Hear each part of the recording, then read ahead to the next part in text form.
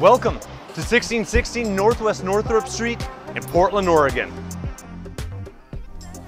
This home was originally built in 1900, but after being completely gutted and restored a little over 10 years ago, it now has an effective build date of 2008. And with all those home systems upgraded, it actually got an 8 out of 10 on its home energy score, which is fantastic. That's like new construction.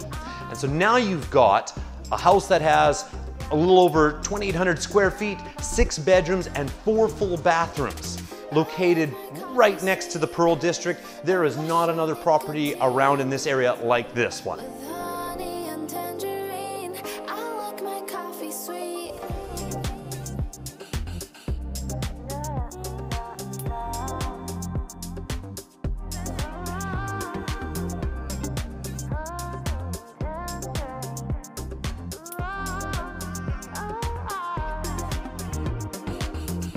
The property is zoned CM3, which means it can be used for residential, office, or retail space. So buyers, do your due diligence, get it creative about what you want to do with this home, and you can go to 1616northwestnorthrup.com to learn more about the city's zoning codes. This is a CM3, loads of potential.